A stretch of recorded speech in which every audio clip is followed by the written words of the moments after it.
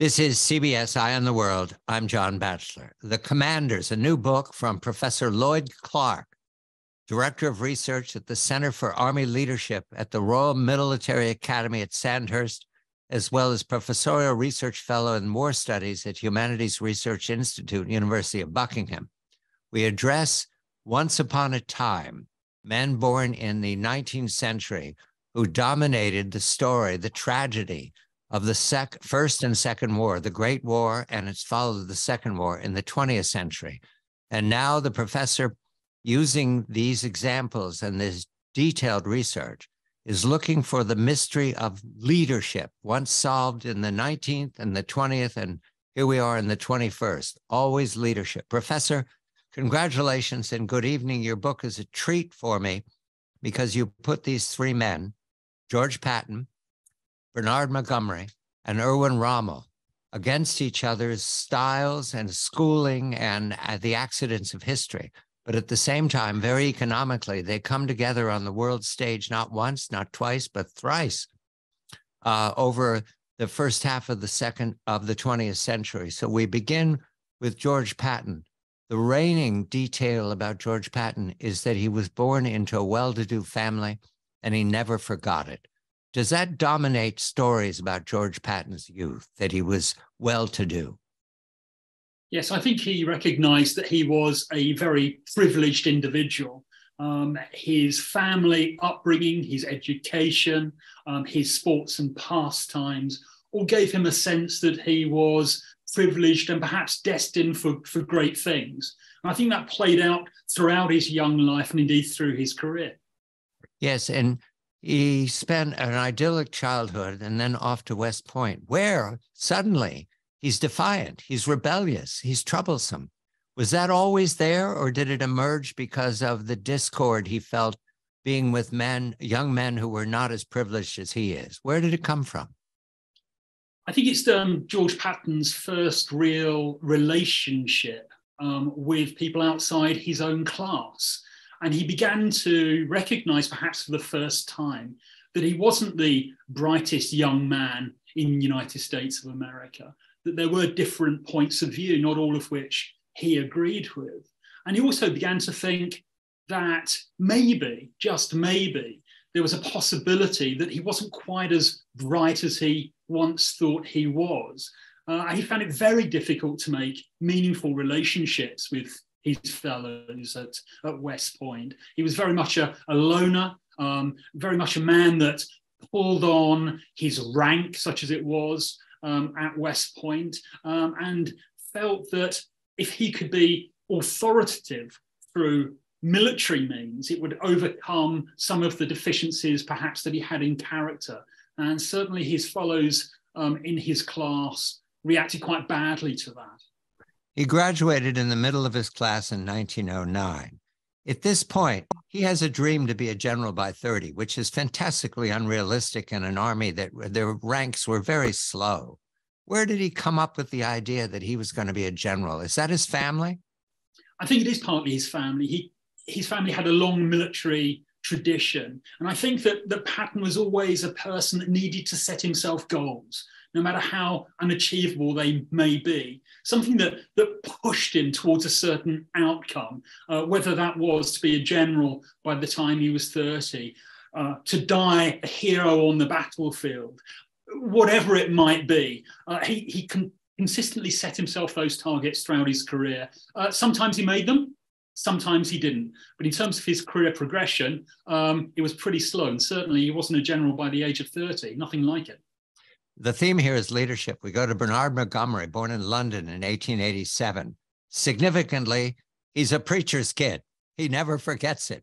And his father was a successful preacher of the Lord, and his mother was a disciplinarian. That is Bernard Montgomery, Professor. It is, in a nutshell. There's an old question as to whether leaders are born or made. I think most certainly we see with Bernard Montgomery's upbringing that the influence of his parents was huge. He wasn't overtly religious. He wasn't a great churchgoer in that sort of sense, but he had great faith. He was spiritual. He certainly always followed the lessons of the Bible, and he was indeed evangelical in some of his leadership methods.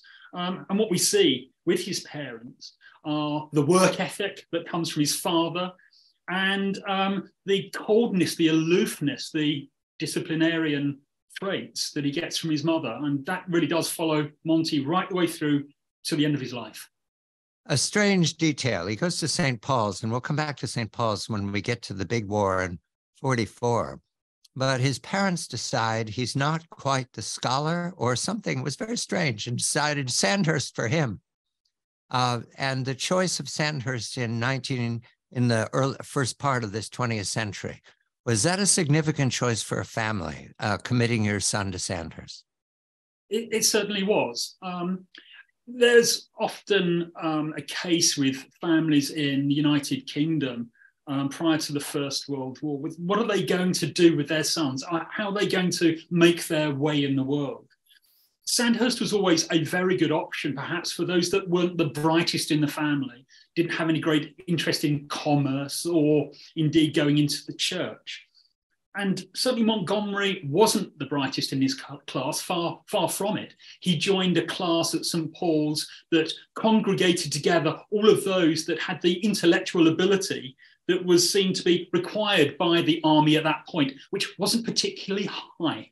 And therefore, Montgomery entered Sandhurst, not as one perhaps that was the intellectual weakness in the link at Sandhurst, but actually one who was amongst common fellows intellectually. He was one of many, and therefore his experience in becoming an officer through an academy was somewhat different to Patton's.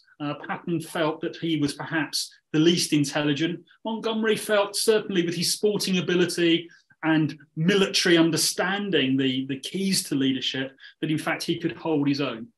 Yes, focus, and intense focus for Bernard Montgomery. He graduates and he's sent off to the British Empire, which is the subcontinent, Peshawar, as a junior leader.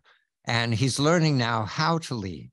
There will be a theme that emerges in Montgomery's life, which is that he's unpopular with his peers. Did that show up in this first posting to the Royal Warwickshires?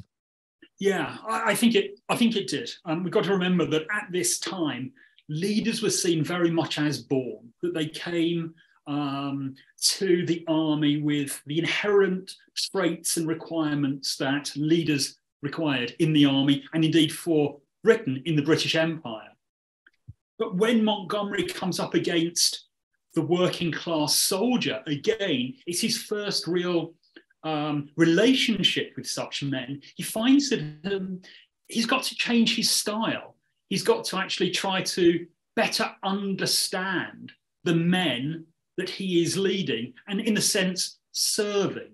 And they didn't at first like his attitude, his arrogance, his superior knowledge of the army, when in fact he was very new to it. And so gradually he had to come to understand that context was everything, knowing one's soldiers was key, and he developed that skill. By 1912, he's back home, and everyone's aware there's tension on the continent. The quote the professor provides, Bernard Montgomery committed himself to unending pursuit of clarity and ruthless self-discipline. Erwin Rommel, the youngest of the three generals, born in 1891, his parents were teachers, and he has the discipline of a lecturer at the same time. He was a very brave man, very recklessly brave man. He joins the 124th Württemberg Regiment. What is the significance of that at the time in Germany? Well, at the time, Germany's made up of various principalities, and the southern German states, the Württemberg state, was about as far removed from Prussia, the dominant military and political force, as one could get, both in terms of its importance, one might say, politically to Germany, but also its location. And therefore, right from the outset, he was a bit of an outsider. And I think that plays both on his mind as he joins the army, but also has an impact on his approach to his military career. I'm speaking with Professor Lloyd Clark, Director of Research at the Center for Army Leadership at the Royal Military Academy at Sandhurst. We're looking at the theme of leadership through the lives and battles of three major generals from the 20th century. We go to Patton at war, but surprisingly not at war in the Great War on Europe. You will remember that the U.S. did not enter that war until 1917. However, Patton in 1916 found his way onto the expeditionary force led by John Pershing into Mexico. What's striking about this, with all the time they had on their hands, is that Patton wound up making what he called a vehicle attack on one of Pancho Villa's lieutenants, Julio Cardenas. And surprising to me, Professor, at this point, Patton has this imagination that I'm going to be a hero. And he kills the man. He shoots him dead. He launches the attack. Did the death in any way show up in his writing to his parents at this time? Did he pause about it?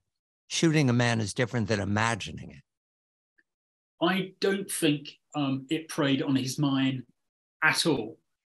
This is a man who, from his first days in the army, sought action, sought to be a hero, and was willing to do whatever it took to be successful, however that might be defined. In just getting onto the expedition to Mexico, he was not backwards in coming forwards. He was always innovating. He was always pushing the boundaries. And therefore, he recognized that he would have to take risks, and that if warfare was about anything, it was about defeating the enemy. And if therefore somebody got in his way and he had to kill him, that was just the price that people paid. And he was willing to be the person that pulled the trigger when it was required. And he gained fame at this moment, at least in the newspapers. He was dubbed the bandit killer. He was also someone already preaching cavalry tactics, which I write down as mobility, boldness, and aggression. They haven't invented the tank yet, but he's already talking like a tank commander. Yes, absolutely. It seems to be that the tank was just waiting for him to embrace. He was a man that really understood the power of the media right from the outset, tried to put himself in the spotlight so when an opportunity arose, he could exploit it ruthlessly, as he was eventually to do with the tanks. August 1914, Bernard Montgomery is deployed with the Royal Warwickshires. He's an adjutant in the 1st Battalion of the 4th Division, the 18th Brigade. They're deployed against what they believe will be a short war because Germany is overwhelmed with enemies on the east and west. However, the Germans, as we know, make the dash towards Paris and overwhelm the BEF. What remains of the BEF is it's fractured by the German advance and the French inability to hold it until just in time. However, what's significant here is that Bernard Montgomery is a brave young man who leads his platoon with his sword waving, completely out of date, a sword waving against troops that are armed with automatic weapons. And he shot, is this when he shot in the chest, Professor, the lung wound? That's right. Shot again in the leg, and he's left out there in no man's land, badly wounded. What are his thoughts that he writes down about that time out there when he was neither alive nor dead, sort of in between the worlds? His world was a very confused world during that period. He certainly felt that he was going to die, but he also felt that he would die having let down his comrades, because undoubtedly they would be a lesser organization without Bernard Montgomery at the helm. And although we might sort of say that sword waving was out of date at the time, I suppose what all of these leaders in 1914 felt is, how can I inspire my men to follow me? How can I give them faith? How can I give them leadership? And they would do whatever it took, even if it meant putting themselves in harm's way. And that's exactly what Montgomery did. And he nearly lost his life doing so. I'm struck by the irony that he now, because of the wound, has difficulty breathing. And so he's given staffing jobs. It saved his life, Professor. So many of those young men didn't survive the next wave and the next wave and the next wave. And the staff work was exactly what his temperament needed. He was a man who worked ceaselessly. I imagine he slept at his desk. Are there any stories about that? You're quite right. This is exactly what Montgomery needed. And I suppose if one looks back with hindsight, it's what Britain needed. It needed a Montgomery that was alive. And he could show all of his professional knowledge and expertise behind a desk.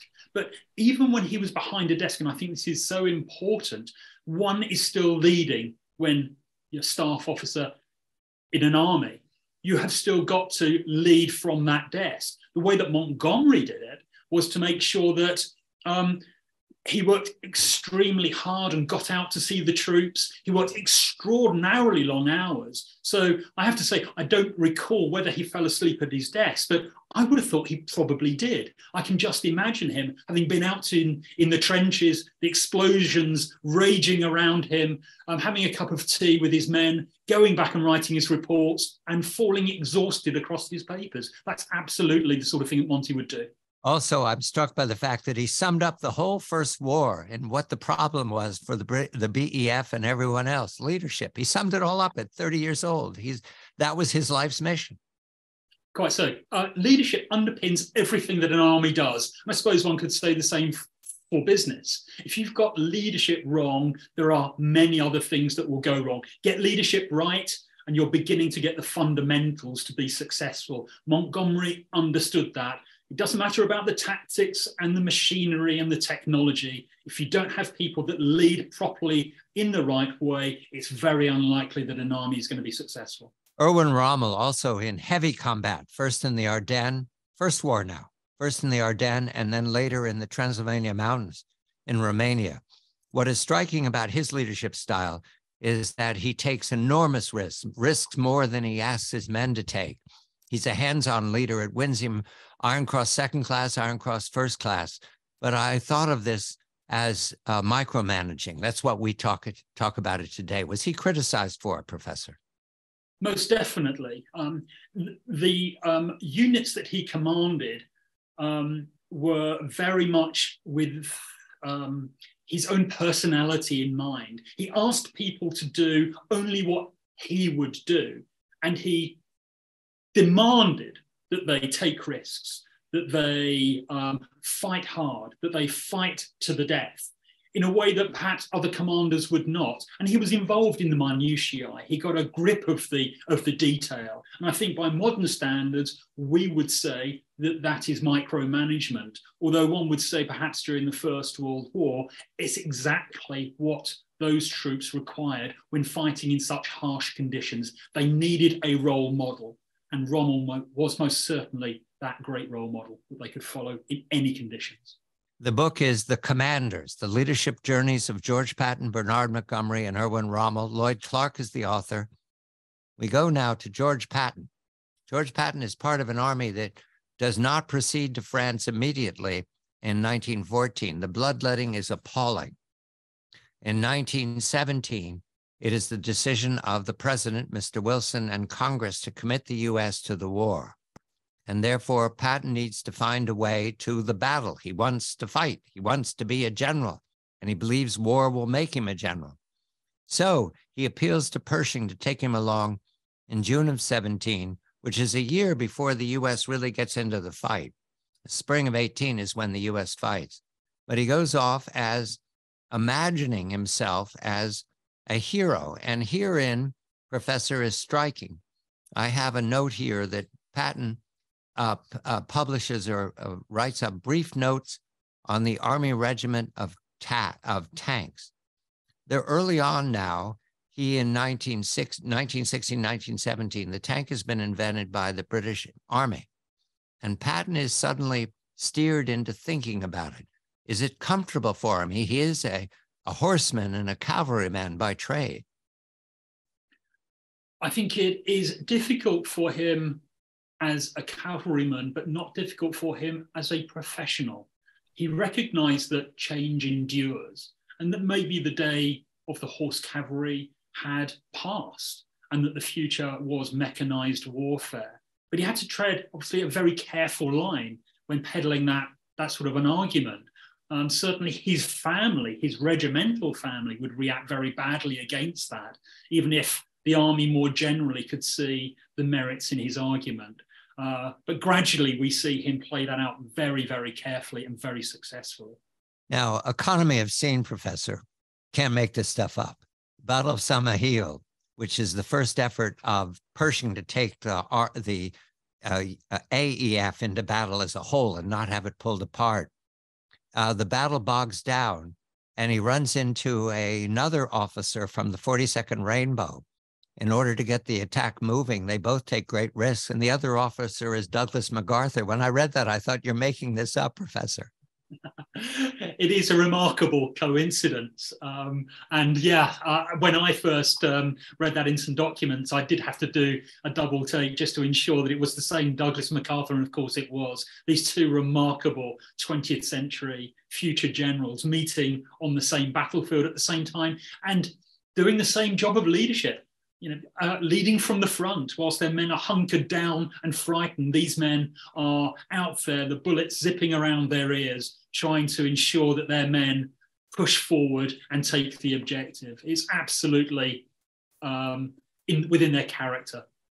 The battle that fells Patton is Ardennes, and he comes to a point where he realizes he's surrounded, his men are cut up, he's led a charge by himself into the battlefield despite being told not to get involved as a commanding officer.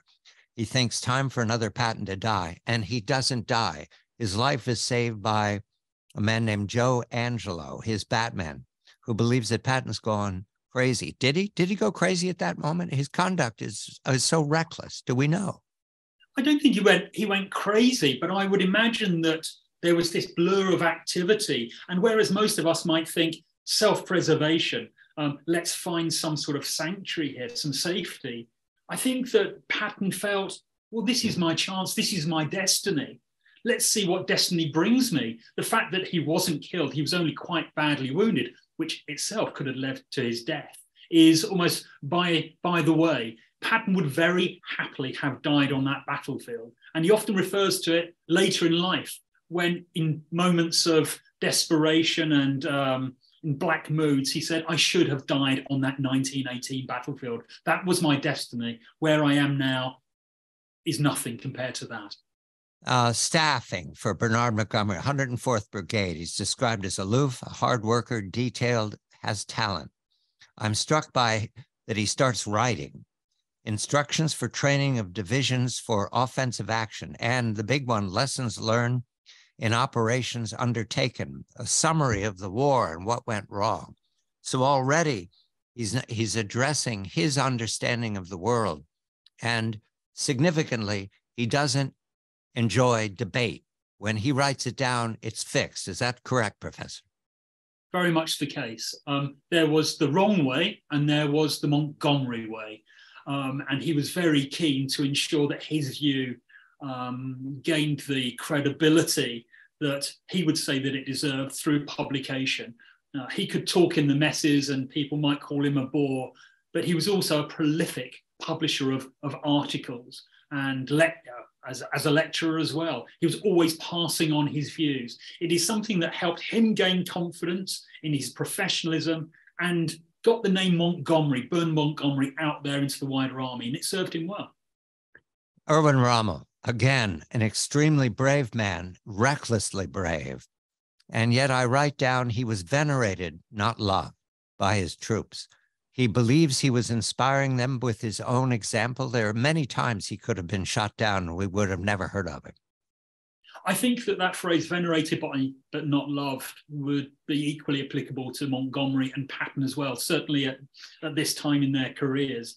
All of these men were taking extraordinary risks to themselves and demanding huge sacrifice of their men. The fact that they as leaders weren't killed is just very fortunate for them, but there were plenty of men that were dying all around them or suffered terrible wounds, or died of their wounds.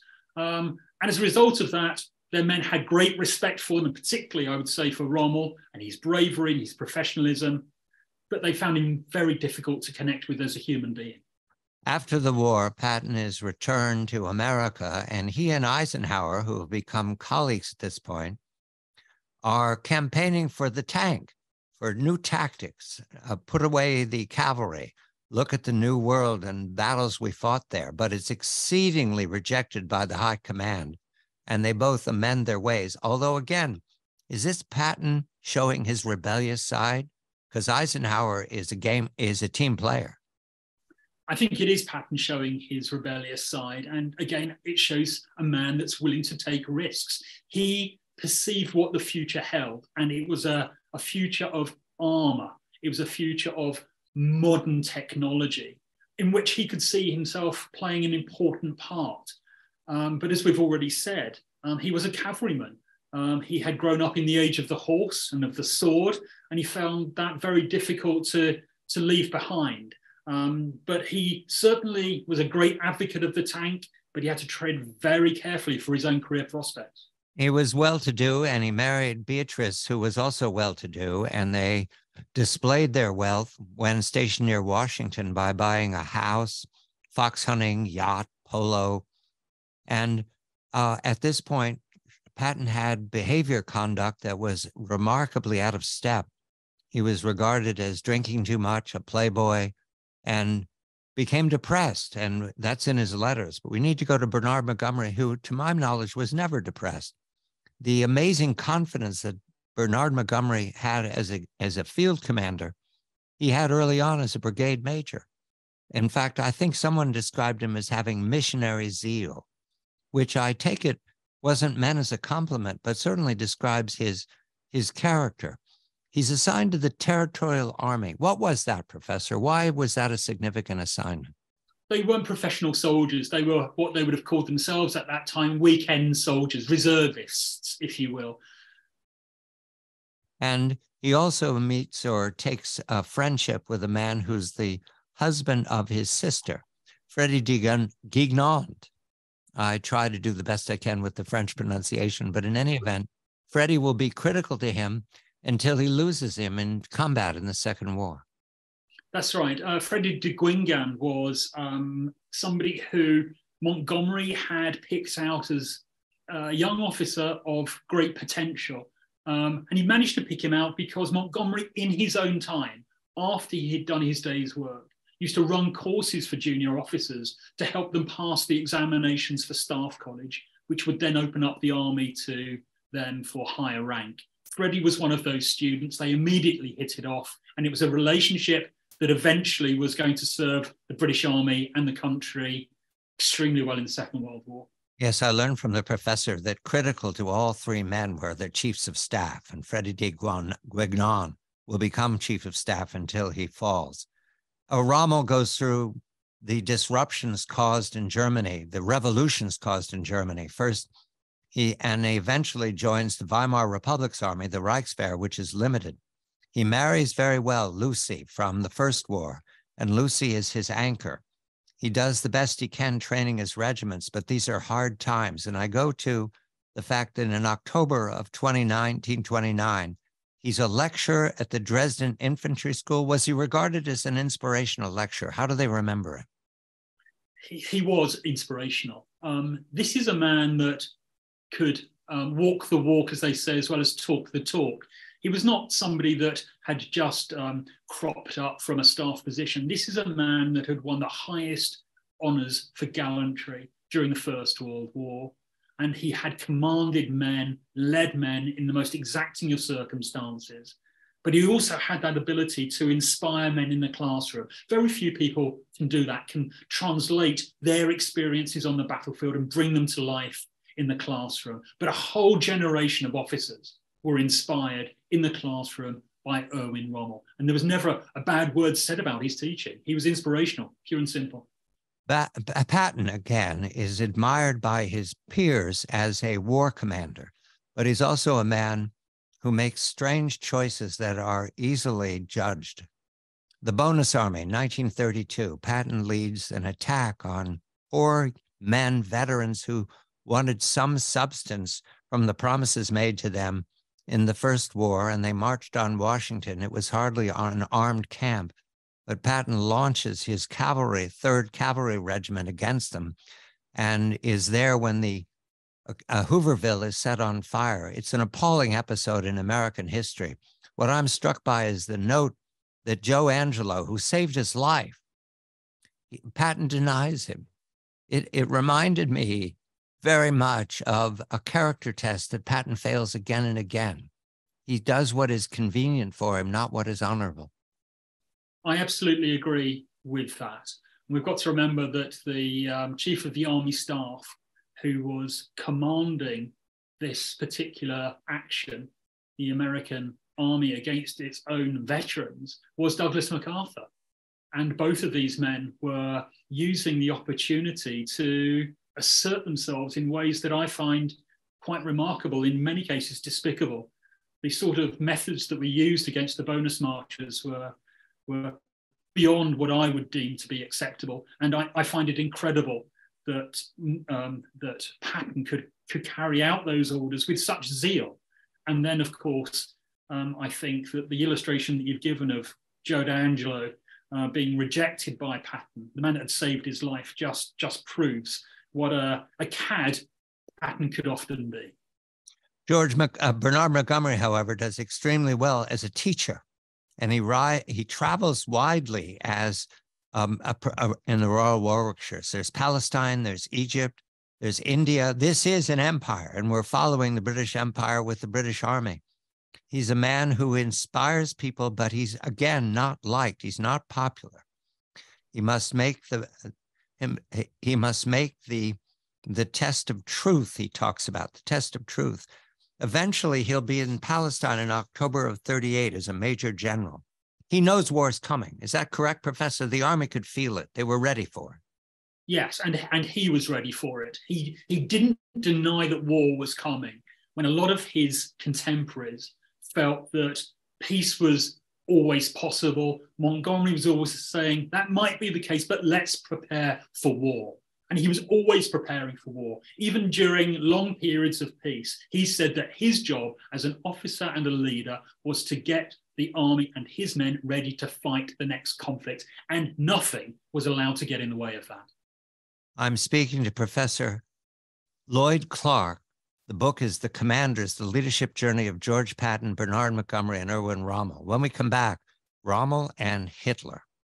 The course for Erwin Rommel is deeply compromised by the rise of the National Socialists, the Nazis. And it is surprising to learn that right away, Rommel establishes what you'd have to say is a manipulative relationship with the Führer, with Adolf Hitler. And he goes through periods of admiring him and not admiring him, being punished by him and not being punished by him.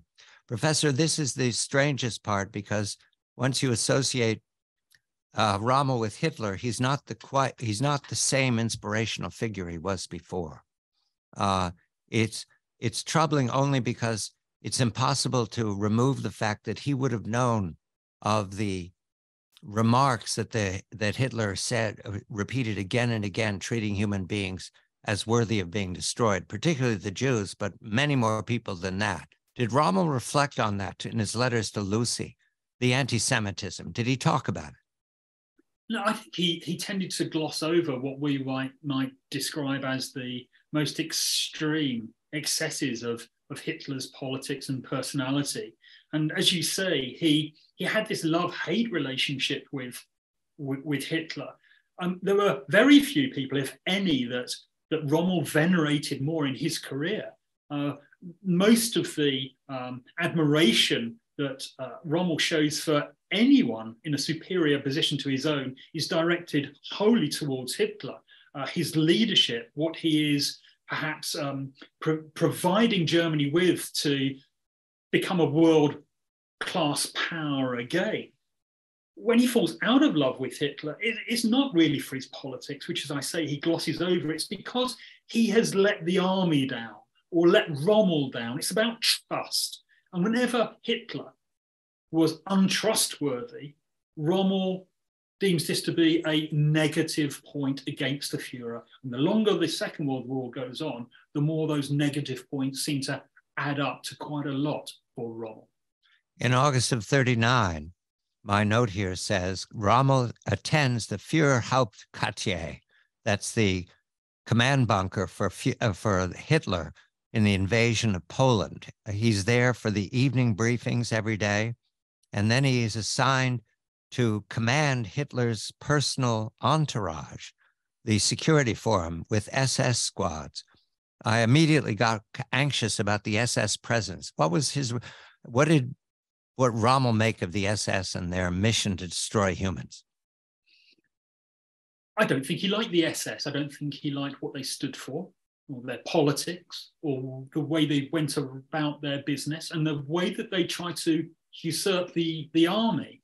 He saw them largely as thugs, but thugs that had to be endured because they were part of the system and therefore had to be put in their place when they could be, and reconciled with his own ambitions when necessary. So certainly not a supporter, but then Rommel isn't a man that particularly stands up against the Nazi regime until perhaps later in 1944. So I think he was at best ambivalent towards the Nazis and the SS. And we speak of Rommel now as a field commander, but these moments of speaking with Hitler, he's a Swabian, not a Prussian. They always made that distinction. He avoided the command college that he was invited to. You emphasize the fact that he wanted to stay with the men. Is he disregarded by the Prussians? Are the Prussians envious, jealous, competitive with him? How do they regard his closeness as Swabian, who is not born to lead, that close to the Führer? All of those things, John, I think. He was from the wrong class. He was from the wrong part of the country. He hadn't been to the best military schools. He wasn't a part of the general staff, along with many of the Prussian aristocrats that aspired to senior rank. And of course, he allied himself with the Führer, who himself was an outsider, was a man of low birth, of poor behaviors and bad manners. But there was that connection there, possibly between the Führer and Rommel. Because of that, they were both outsiders, and they were both fighting against what they felt was the pernicious influence of the Prussians within the army. And that connection was strong. Finally, he wrote a book called Infantry Attacks, 1937. It sold in the millions. They said Hitler read it. Is that when he became a national personality? That book, Professor? We have 30 seconds. Yes, I think most definitely it is. It actually elevated him out of the ordinary, another officer trying to make his way into the great professional that could use the lessons of Germany's past for the benefit of the future. Professor Lloyd Clark, The Commanders, The Leadership Journey of George Patton, Bernard Montgomery, and Erwin Rommel, three men on the eve of the catastrophe itself, the war. And the theme of this book is leadership. How did they prepare themselves? How did they conduct themselves as leaders to say it's a life and death struggle? It's the planet that's at risk here. We go to war with George Patton by going to exercises. Professor, the U.S. again does not enter into the war for some time. The attack by the Nazis in September of 39, and Britain and France are all full in the war. So is Russia, except for it's not an adversary of Berlin yet. It's just bullying the Poles and mistreating people in the East. However, George Patton knows there's a war coming, and so does the command of the U.S. Army. George Marshall will emerge as the commander of the army. There are exercises in Louisiana, Tennessee, and the Carolinas in 1940 and 41. At this point, did the Army know the tank was going to be a major factor? Had they accepted it, Professor? I think that this was the period during which all of the new ideas about armoured warfare were coming to a head. And had these exercises been a complete failure, we may have looked at a different US relationship with armoured forces. But as it is, partly because of the influence of Patton and his peers, they are a great success. They just show what bold leadership and new technology, when combined, can achieve. And the exercises, Patton cries out for discipline. He wants smart soldiers. He wants soldiers to take initiative. He also lectures, although I don't get the sense that he's an academic like Montgomery, or he's an inspirational talker like the quiet and reserved but explosive Rommel. How is he described by his, not just his peers, but by his subordinates as a man who presents facts? I think that there was not a lot of trust between Patton's audiences and him as a speaker. Patton used to take various subjects about which the audience might know very little. A Roman general, for example, and go into very great detail about the command and leadership qualities of that individual. And quite frankly, he would bore everyone. Rommel and Montgomery, in contrast, would very much play to their audience. They would pick their subjects carefully, make a connection, and inspire them through their carefully chosen subjects. Patton never really did that. He spoke about what he wanted to speak about. Yes, you have one lecture entitled Great Leaders in History. There is that concern. It shows up once or twice in your book of Patton telling people, I presume when he's fox hunting and drinking afterwards, that he's lived many lives and he's fought with Caesar and he's fought with Alexander. What did his peers make of that? Him being imaginative, poetic, it's suggestively dysfunctional.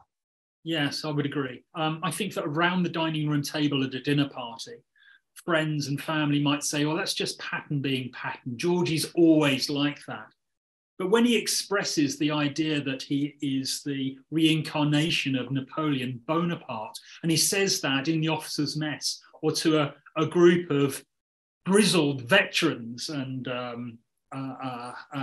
junior soldiers, they can't find any connection with this man at all. And particularly when he says it's his destiny to die on a battlefield, well, they say, well, please go ahead and do that, but don't include us. Yes, there are other things about Patton. I've mentioned his drinking. He's also a vulgar speaker in polite company. It's odd. It's all very strange. But we go to Montgomery, who's nothing but a gentleman at all times, although an unpopular gentleman, and he doesn't care. He has protectors, however. And I'm struck by this because after the defeated Dunkirk, well, let's do the defeated Dunkirk first, because at this point, he becomes the centerpiece of saving the British Expeditionary Force and what they can of the French army and the Belgian army. He commands the 3rd Infantry Division, and he's trained them for the fight during what was called the Setzkrieg, where everybody sat down after the attack on Poland, and there wasn't anything else until mid-May of 1940. And he trains his division endlessly. Did they appreciate why he was doing this? I think at first they didn't. We've got to remember that Montgomery becomes the commander of the 3rd Division, the principal British fighting division, only just before the outbreak of hostilities. And they have had very little time to get to know their general officer. So by the time, just a couple of months later, they're sitting in France, waiting for the Germans to attack, they're wondering why this character, this quite aloof, fairly cold character, is making them work so hard when they think they've already got all of the answers. They know all of the tactics. And so they reacted initially quite badly, but eventually they got it because he formed a team through that hard work, through those exercises, through that training. 10 May, the Germans attack overwhelmingly. And the 3rd Division is part of the line to protect Brussels, but then it falls back. A very difficult maneuver to withdraw in contact with the enemy. And the fallback sees its flanks disappear. While the 3rd Division performs well, the flanks do not. And it turns out that Montgomery is charged, sort of drafted, to be the last of the divisions to exit from the beach. I have the note here that he left on June 1st, and I had a sense that he left reluctantly because there were still details for him to clean up.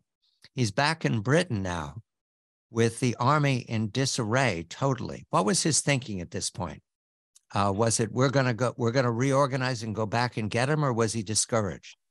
Montgomery wasn't disheartened at all. He saw the disheveled British army back behind its fortress defences in the UK as a challenge. He wanted to rebuild the British army, not just so that it could continue the war, but so it could get into the front foot, be offensively minded, attack, and to win the war. So he saw most of these problems purely within his remit, a challenge, a puzzle to be solved. And he now is in charge of the Southeastern Army. The expectation was the invasion from Germany was coming that summer. It didn't come, but the Southeastern Army would have taken the brunt if there had been Operation Sea Lion and an invasion of the British Isles. The 7th Panzer Division is given to Erwin Rommel by the Prussians. And the idea here is we're going to attack them on May 10th. Remember, Montgomery's on the other side of the battlefield. We're crossing now to the German side. And the 7th Panzer Division is the first time, to my knowledge, that Rommel's commanded panzers. Is that correct? He'd been an infantryman to this point. That's right. He takes up the command of the 7th Panzer Division in February 1940. And he's been an infantry commander up to that point in his career.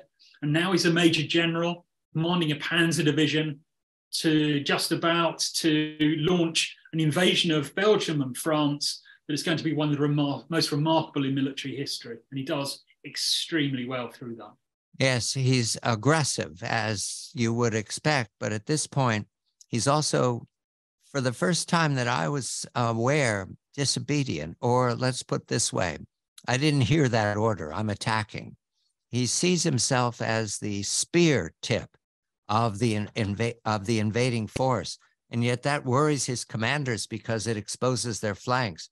The Germans were nowhere near confident that we believe they are in retrospect at this point, because the BEF and the French army and the conditions on the battlefield were to be solved in action.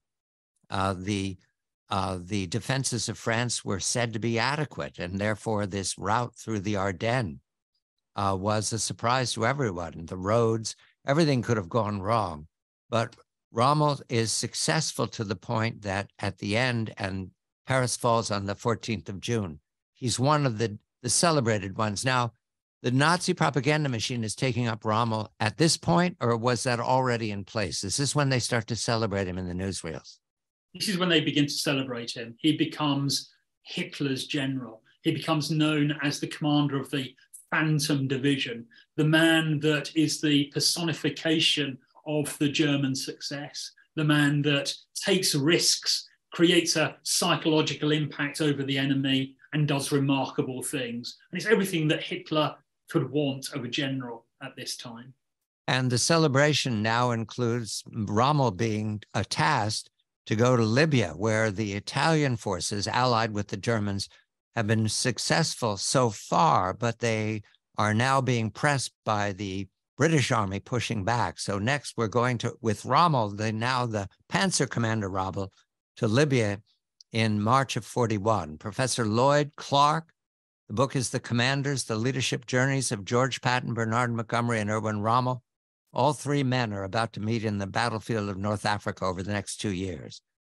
Rommel goes to North Africa in March of 41. He goes to Libya. But we're going to start with what we believe to be the successful rise of Bernard Montgomery's skill set as a trainer, as a lecturer, as a scholar of the battlefield, a man who pictures things in his mind before he gives the order, and he's not looking for debate. He's not looking for another method or committee work. This is a man who dictates. He had a father who preached, and when he gets into the pulpit, this is the word of the Lord, and it is the word of Bernard Montgomery. So Bernard Montgomery is assigned to the 8th Army, my note here, with some expectation that he will be able to turn around what has been a catastrophe so far, with the Germans and the Italians pushing them around. So by January of 42 is my reading here. I'm going pretty fast. By August of 42, yeah, it's January of 42, He takes up the southeastern command of the 100,000, and then he's pushed to the 8th Army, which is in Cairo. He takes Freddie Dignan, his brother-in-law, with him. And everybody in the 8th Army is curious about this man. What was his reputation before him when he joins North Africa? There was not much known about him in the wider army. Alan Brooke, the chief of the Imperial General Staff, the professional head of the British Army, is his great patron. And I think that Montgomery owes a great deal to him. Churchill was circumspect about Montgomery, believing that he didn't have the panache, the drive, the risk-taking requirements to turn the situation around. But eventually, because there was perhaps nobody else that was better situated, Montgomery got the job. And his task then was to not win over his superiors, but to win over 8th Army, who were completely demoralized.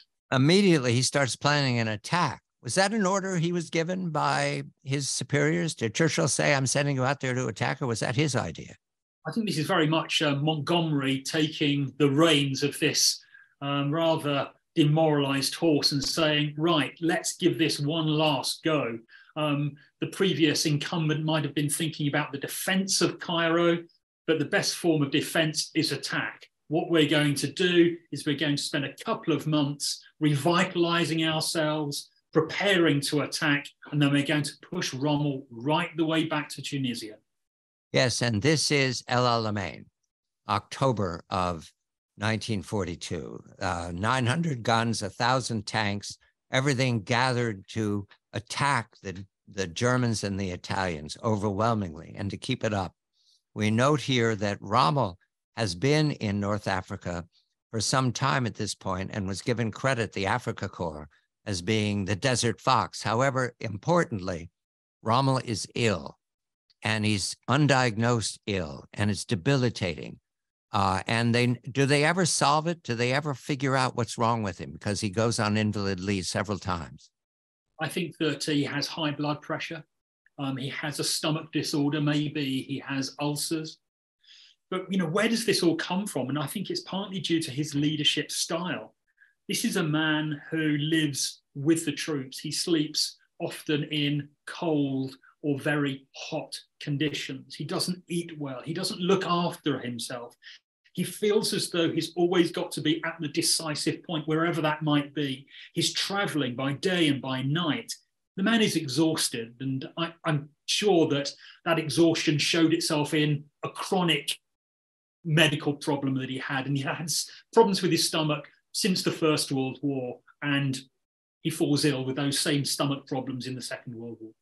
Patton enters into the North African conflict with the American forces, Operation Torch, landing in Morocco.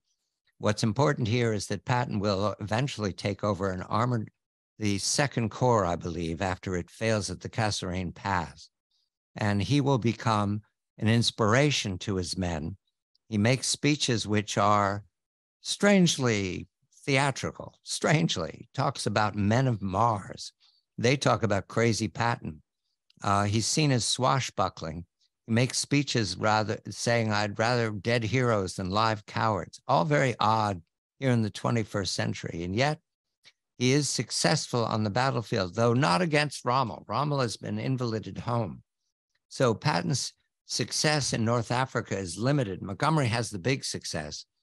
Immediately after the conclusion of the hostilities in 1943, they began planning to execute Operation Husky. Montgomery is now well regarded by his commanders and given the task of overall command of Operation Husky. It's going to be his plan again. He's going to land with the 8th Army on the eastern side of Sicily. Patton is going to land with the 7th Army on the south side. And there's not much for Patton to do because it's the 8th Army that's going to go up the coast road and capture the capital. Is this the first of the rivalry between these two men? And who gets the better of it at this point? Well, interestingly, the two men had met very briefly at a conference prior to this, and neither man was particularly impressed with the other. I think there was quite a lot of rivalry between the two just because of their personalities. And this really now comes to the fore. Montgomery, as you say, the experienced general who has seen action since 1940, and Patton fighting with a new American army trying to find its feet. Didn't like taking second best, didn't like to be on the flank of the Brit, quite understandably felt that he was being ill-used. And so this was just a rivalry that was made out of the circumstances of the day. What is striking in the professor's book is, if this was Shakespeare, we would say, oh, well, that's the art of a dramatist, you know, to arrange things so we introduce our characters over the scale of their lives. And they meet once and twice, and they're all preparing for a future they can't know. But we're about to enter the main contest itself, the battle for civilization in the 20th century, because we're going off to Operation Overlord, and we're going to start in a strange place. We're going to start at St. Paul's School, where Bernard Montgomery began his education. The book is The Commanders, The Leadership Journey of George Patton, Bernard Montgomery, and Erwin Rommel. Lloyd Clark is the author. It is now the spring of 1944. Bernard Montgomery is rewarded with overall command of the ground forces on D-Day, the crossing of the Channel, the invasion of France. He is to command the 21st Army Group. He's in charge of the landing itself.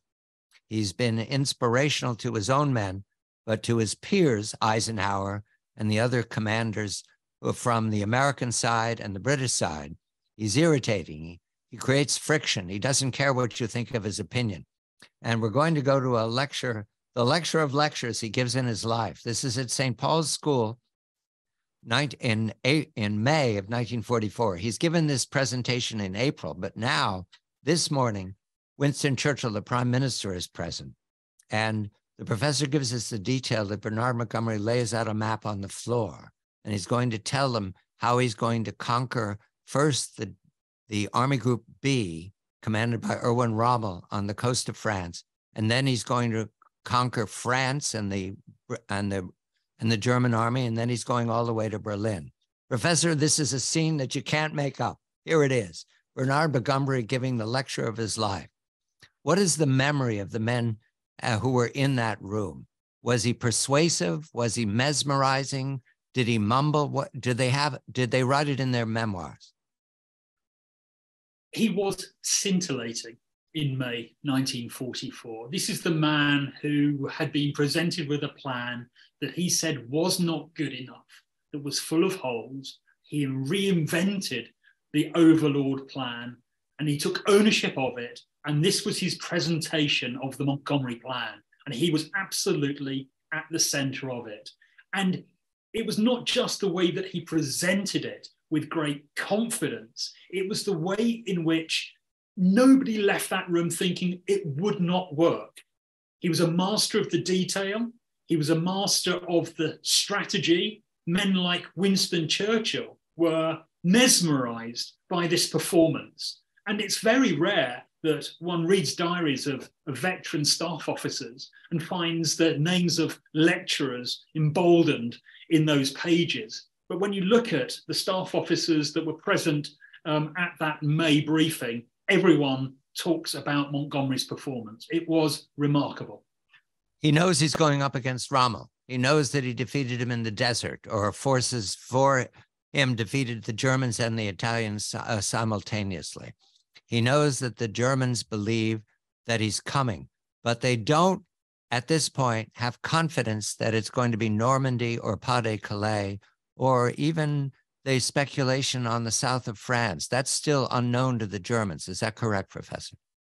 That is correct. The Pas-de-Calais would just be a 20-mile crossing, but the attack towards Normandy would be a far greater distance and therefore at far greater risk.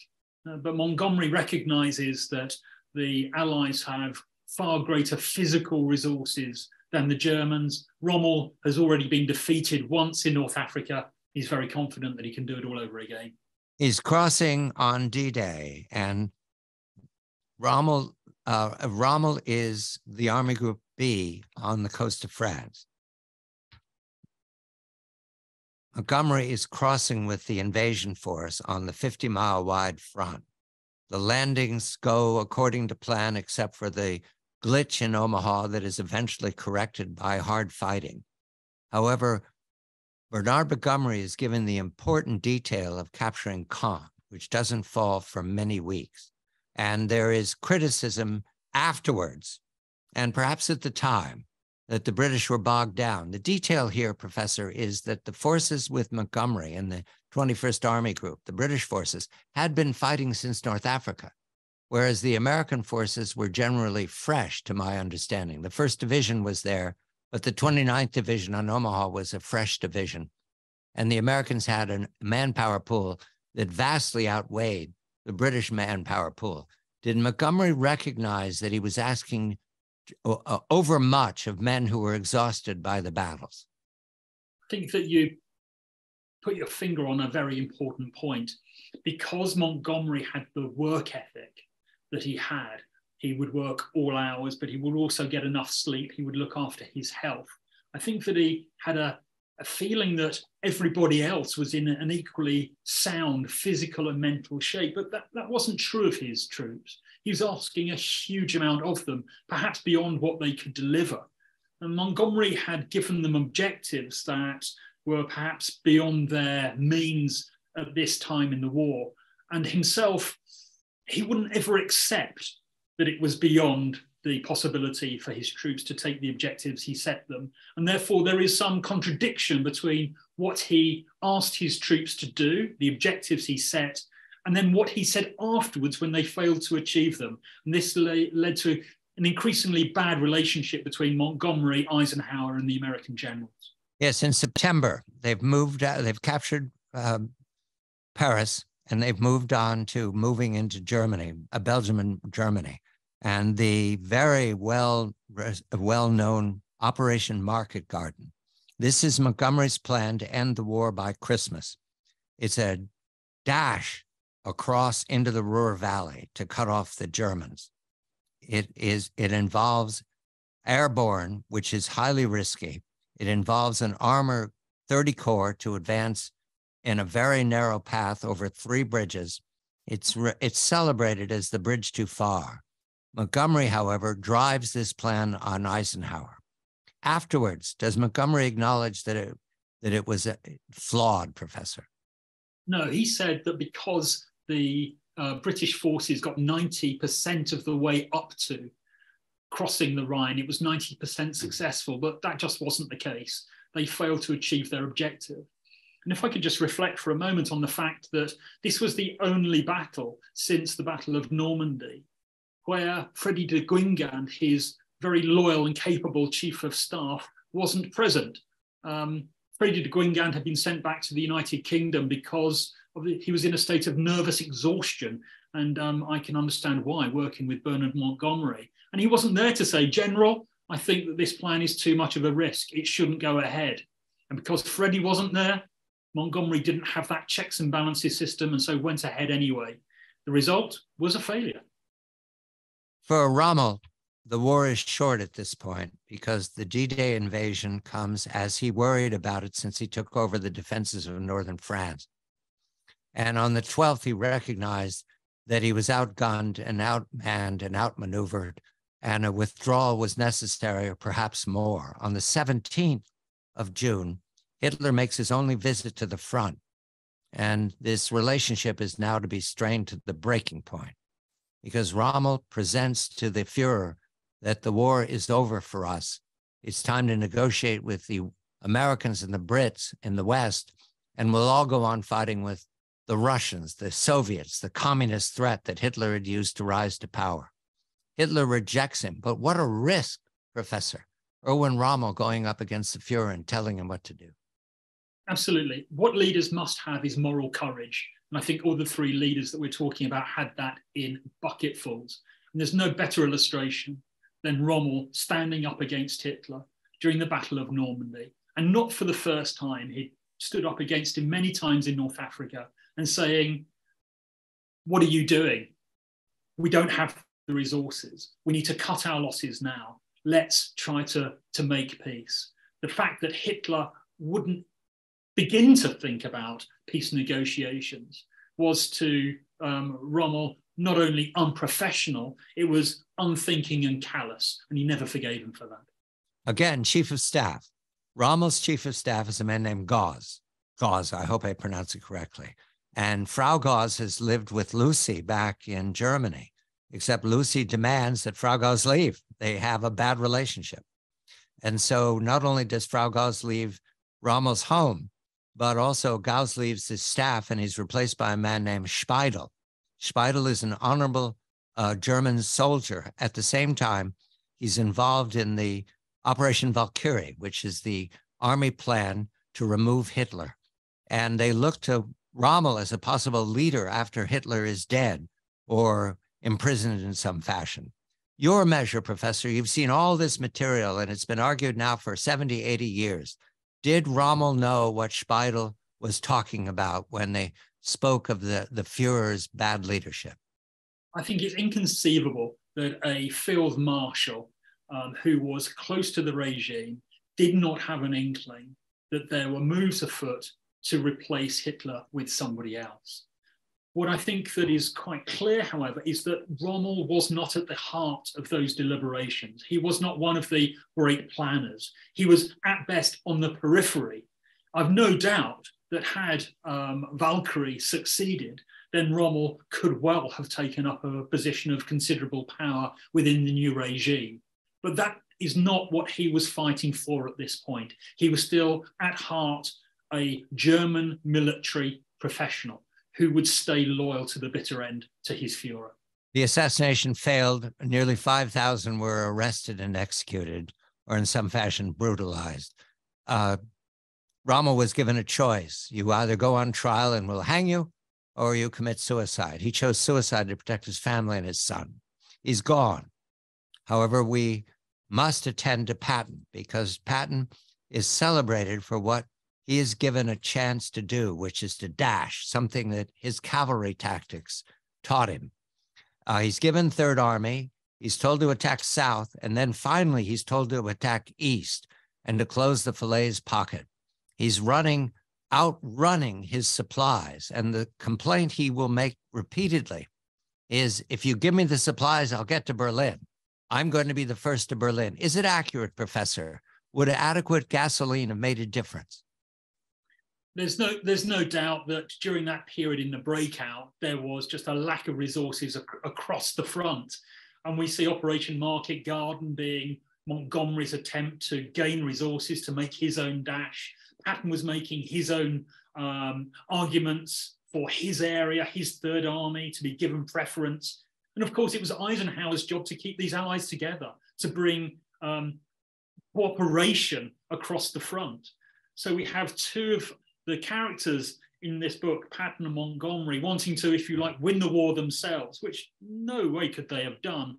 And Eisenhower being the man that tried to keep a broad front, keep everyone moving slowly but surely ahead, but critically for post-war Europe, keeping them together. No one nation winning the war for themselves. Hitler plans an offensive in winter. Watch on the Rhine, Operation Watch on the Rhine in English. It's launched, we call it the Battle of the Bulge. It's launched in the Ardennes Forest in conditions that the Air Force can't fly in. And the newly 106th Division for Hodges is surrounded and destroyed by the German advance, which is several 100,000 men and at least two major panzer divisions. Patton has anticipated this could happen and has prepared the plans to turn his army north 90 degrees and reach the flanks of the German advance. It's amazing that he did this. Now, the trick here is that the people were trained to do it in severe conditions. And did Patton then, at that point, get the consideration of his peers who'd been disowning him as a show-off, that he'd done his homework? What did they think of him when he reached Bastogne? I think that they'd underestimated their great armoured warfare general. We've said that perhaps in North Africa, his troops didn't connect with him. But you've now got a Third Army that are remarkably loyal to Patton. They will fight. They will die for this man. And although they perhaps thought he was a little bizarre, a little bit odd, he was their odd and awkward general, and they would do whatever they could to see him and their colleagues succeed. And therefore, it provided them with that impetus that you often find in the middle of a battle when colleagues say that something is impossible, that the humans, the teamwork, the collaboration create something that is remarkable. And therefore, what Patton achieved in the relief of Bastogne was not just a surprise to the Germans, it was a surprise to the Allies, to Eisenhower, to Bradley, to Montgomery. It was his finest hour, no doubt. The book is The Commanders, The Leadership Journey of George Patton, Bernard Montgomery, and Erwin Rommel. We'll begin with Erwin Rommel only because he's executed as a traitor by Adolf Hitler. And what I learned about Erwin Rommel is that his wife, Lucy, never relented on the idea that he was persecuted because he was successful and that he was not involved in the plot against Hitler. But then again, Lucy was looking at it from the point of view of a survivor of the Second War in Germany, which was a deprived land for many years afterwards. Not until the Marshall Plan showed up in the late 40s did Germany stop starving. So I don't ask Lucy Rommel to have an opinion that stands up in the 21st century. Professor, the fact that there was a plot against Hitler recommends all of these officers. Is there a moment you can see in what we have of the letters to Lucy or his memoirs where Rommel realized that he was working for the devil? I think that what we see increasingly is Rommel recognizing that Hitler was a very flawed man, not necessarily as a leader or even as a politician, but as a personality. His behavior traits were something that Rommel increasingly didn't like. If you add on to that the way that he seemed to be so callous with the lives of troops, he wouldn't listen to expert comment, including his own.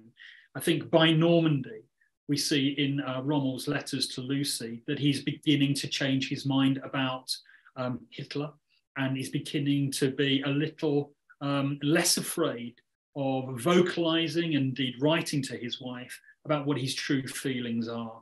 And what we see, therefore, is a man who probably died because he was a great leader.